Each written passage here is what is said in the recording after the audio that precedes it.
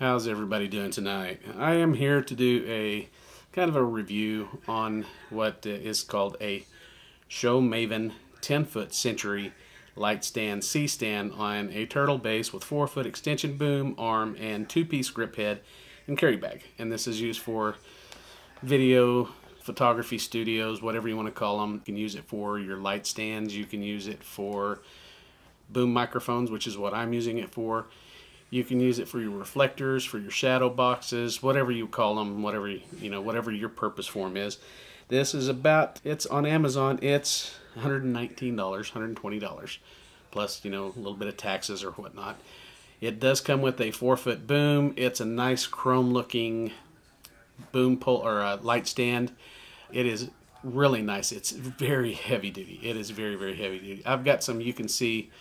So I used this one over here as my normal light stand. This is a very light duty one. It does have the 4-foot boom pole on it that came with this Show Maven 10-foot boom pole, or the C-stand I should say. It's a chrome. It's not like this. This is not metal. This is like a very light aluminum, really terrible quality light stand. They're not very good. I think these are about $12 a piece. Again, this one, the Show Maven, is $120. It is a very good quality, very heavy duty light stand or C-stand, whatever you use it again for.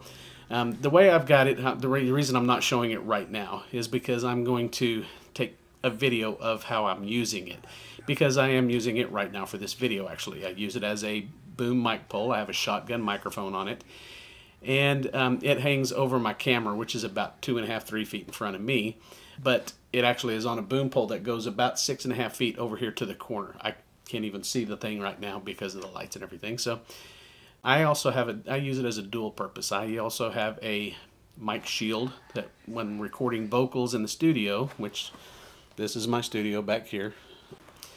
So when recording vocals, I have a mic shield that will clamp onto a microphone pole, and I don't use microphone poles that much. The mic stand poles, they slip unless you get the ones that are $100 and have the grip kind.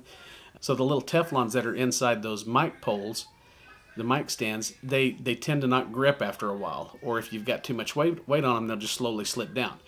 This mic shield actually weighs quite a bit. I mean, it's not quite a bit. It's probably about 7-8 pounds, I would say, something like that. It's pretty good size. It's about 2 feet around, so it's kind of a half can, and then it's about 1.5 feet tall. And of course, it's kind of an aluminum shielding, and it's got holes on it for ventilation stuff, but it also has 1.5-inch thick foam all inside it. And then it also has a bracket, and then it clamps to the microphone stand too. The stand or the bracket that's on there will actually hold a not a shotgun, but a shock mount for a microphone.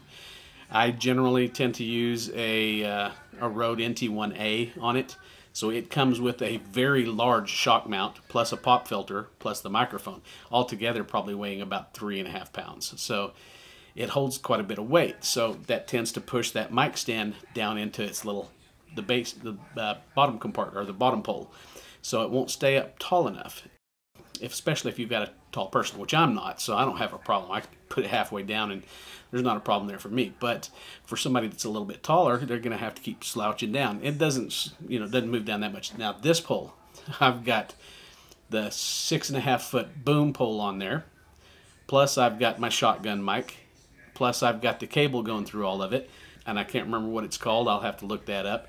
But it is the boom pole holder, which is kind of just like what you would take to the lake if you're going fishing. You'd put your little rod in there, and that way it keeps it. You can stick it in the sand and it holds it up. So then under that boom pole holder, you've got the grip. Now this is a twist lock grip, so you loosen these up, and then these spread apart. Now the ones that come with it aren't the best. These are heavy duty, don't get me wrong. These are really heavy duty. This is a good 1.5 pounds, 2 pounds right here, but these don't have a spring in them. So I have another one it's actually a really cheap one, and it's not as heavy duty as these are.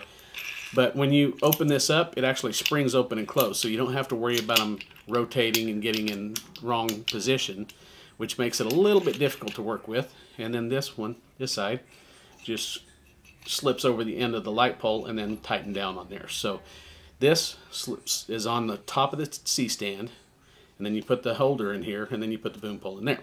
So it came with 2 of these, so you get 2 good quality grips. The 4-foot boom pole, which has a, if I remember correctly, it's a 1/4 inch, 1/4 20 male threads on one end, and 3/8, whatever it is with the 3/8, I'm not sure what the thread pattern is, male on the other end. So you can use it for either a camera mount, or you can use it for whatever else you can use those for. I'm not sure what you use the 3/8 for. Anyways, so then this of course just grips onto the C-stand. The C-stand has those heavy duty legs, and then I've also got a I think it's a 20-pound sandbag at the bottom, at the foot of the C-stand. So I've got my boom pole extended out to about 6.5, 7 feet. My microphone, my shotgun microphone, with a, I can't remember what they call it, a raccoon tail, the fuzz buster, the wind protector, whatever you call it. The mic cable, and it's a pretty good heavy duty mic cable. It's not a cheap one that's really light or anything. The boom pole holder, the grip, then coming down off of that, then a couple inches down from that, then I've got that shield. All I've got on there is my shotgun mount. I don't actually have the microphone mounted on there to it, because I keep those boxed up in a nice waterproof case and everything. So, so then again, this is a very heavy duty, and this thing goes up 10 feet in the air. Right now, I'm in an 8-foot room, so I've probably got it up 6 or 7 feet up in the air, and then all this is mounted on top of that. And it is not moving. It is not budging. It is stuck up there. It stays exactly where I need it.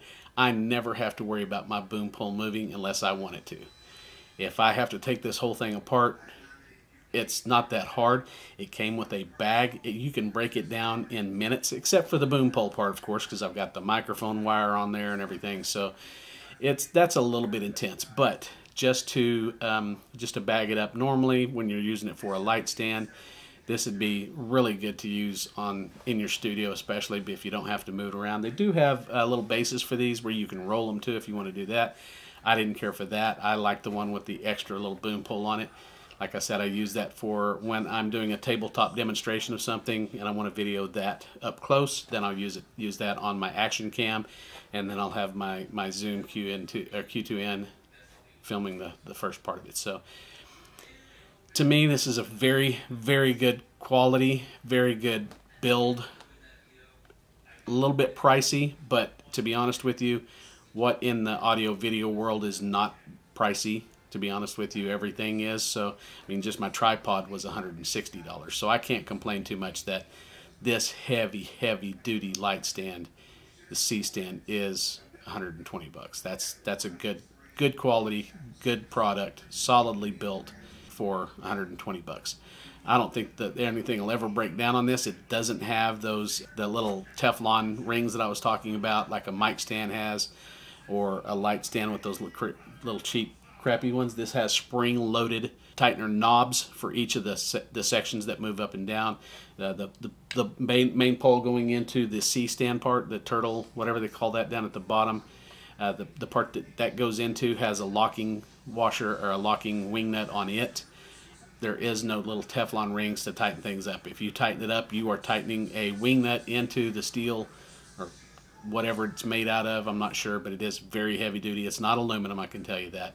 I think if anything, you may lose a little bit of the chrome on it after a couple years or something, or if you use it a lot and move it around a lot, you may lose a little bit of chrome. But anyways, the bag that comes with is pretty decent quality. I thought it was pretty nice that it even came with that. Unfortunately, it only breaks down so much, so it's a pretty good sized bag, and it's, again, fairly heavy to carry around. So if you're carrying this around from scene to scene, you're going to get a little bit of weight from it. So yeah, good luck with that. But luckily, I keep mine in my studio. I'm never going to break it down probably unless I have to move things around and change things in the studio. So. Okay, here's the Neewer Furry mic cover. This is it's a windsock. And behind that is the shock mount for a shotgun microphone.